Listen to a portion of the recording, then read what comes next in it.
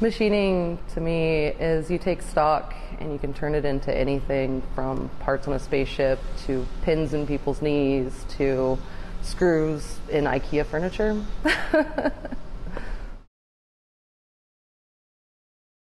So I actually got hired to help clean all the gunk out of the tanks when they were redoing all the coolant, and I got hired on as a temp, and within a week they hired me on permanently.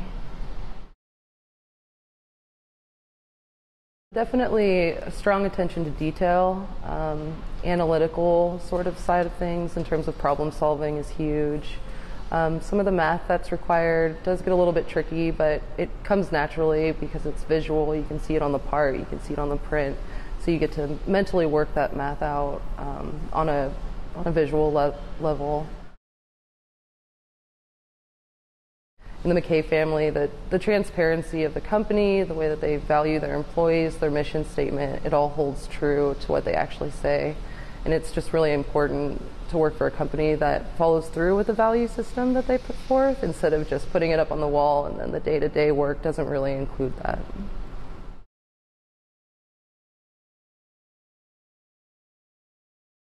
McKay has been great with school. Not only do they work with my hours, but they do have an educational program where you track kind of the receipts that you need for school or tuition, and depending on your GPA and your grades, they will reimburse you up to a certain point, which not only financially, but in general, the support that I've been getting from going to school and pursuing my education, I feel has been quintessential to me being successful in school, period.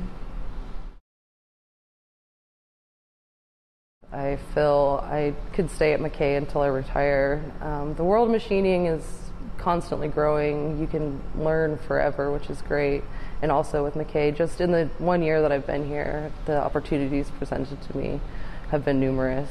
And so I feel this is a place where I can continue growing every day as a machinist and being here till I retire.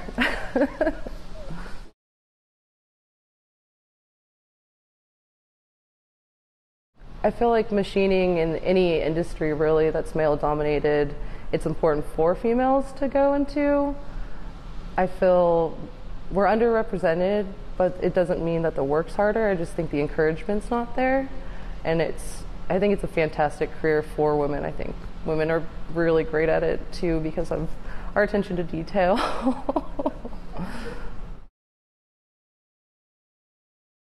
For the machining program, there's 2 math classes. It's one that's a remedial math class because there's different folks from different backgrounds. Some folks who join the program haven't been to school in 10, 20, 30 years, so it's just a refresher, kind of high school math. And the second is trig, but we call it shop math because trig sounds scary to some people.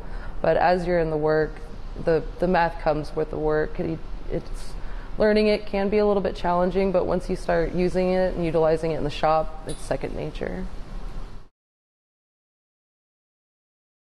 So my typical day at McKay, I come in, I check the communication log. So typically I come in the shift after day, so I'll see what's been done, what needs to be done, and then pretty much go from there. There's a lot of variation in the work, so sometimes it's changing filters or doing coolant or doing the test for Kaiser, and then filling the machines before I go home.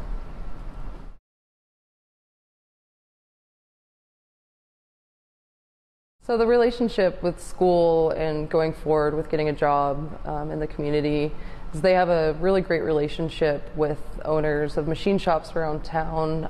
Students typically can get a job. Even in first quarter, they'll find some of the more rudimentary basic stuff for students to do. So employment starts as soon as first quarter. Second quarter, third quarter, wherever you are, they'll help you find a job.